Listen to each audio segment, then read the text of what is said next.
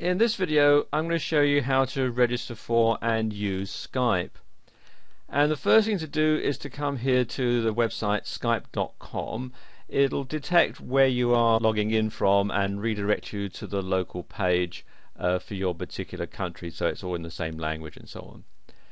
And then click here where it says Get Skype, or just hold your mouse over it. And you'll see the options that you have, the different platforms that you can install Skype on. You can have it on computer, on your mobile phone, or on your TV, and also the different operating systems that you can have. I have a Windows computer. I'm running Windows XP, so I'm going to click here on Windows. It takes me through to this page here where I can download the Skype software. It also gives me some information about Skype Premium, which has some extra features. I don't actually want that, I just want the basic Skype, so click here to download Skype. And it takes a few moments, and there we go. And I'm just going to save this file onto my computer's hard drive. And then when it's saved, I'm going to open it. There we go, that's done. So now I'm going to click here on Skype Setup, and I'll click OK for that,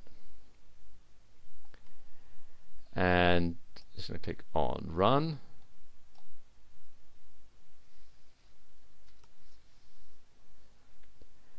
And here we have the Skype install setup. And you need to read and agree to the end user license agreement and privacy agreement. I've already read them previously, so I'm going to go ahead and agree and install. And you can also select your language. I'm going to keep this on English and click on I agree, install. It gives you all this information about having Google Chrome. I actually don't want Chrome, so I'm going to uncheck all this and then continue installing Skype. And then it just simply goes through the system. As you can see, it does take a few minutes to install depending on your download speed. So rather than have you sit through all this, I'm just going to pause the video for a moment. And there we go, Skype is now installed, so I just need to close this, and then it will have installed Skype on my desktop. I just need to open it.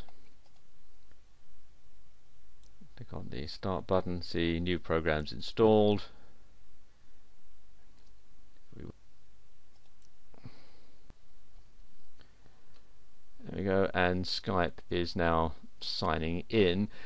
And you can't see it because it's just off the picture here, but it's also installed a Skype icon down here on my computer.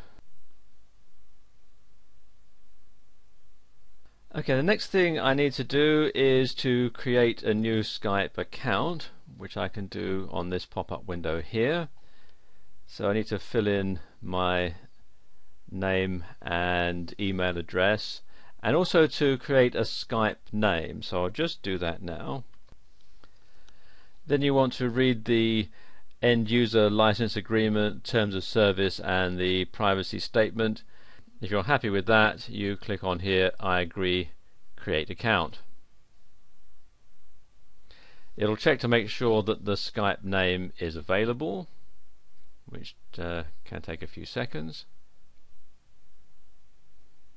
And it says here, sorry, the Skype name you've entered is already taken, so you can enter a new Skype name or choose one of these suggestions. So I'm going to go with one of their suggestions and just click here to create the account.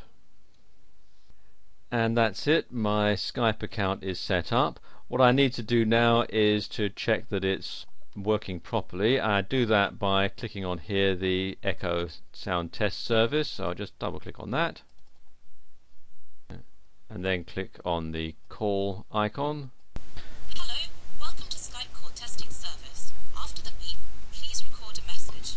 Afterwards, your message will be played back to you. Okay, just testing to make sure my new Skype setup is working properly. 1 2 3 4 5 6 7 8 9 10. Okay.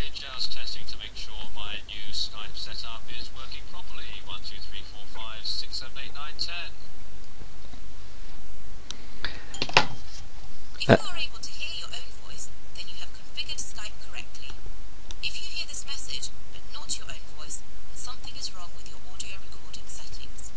Please check your microphone and microphone settings, or visit skype.com for more help. Thank you for using the Skype call testing service. Goodbye. And there you go, that's all done. So I'm just going to shut that now. And the final thing to do is to set up my Skype profile by entering my country and region. And there we go. You can enter a mobile phone number if you want, and the contacts can see it. I'd rather they didn't see that, so I'm going to leave that blank.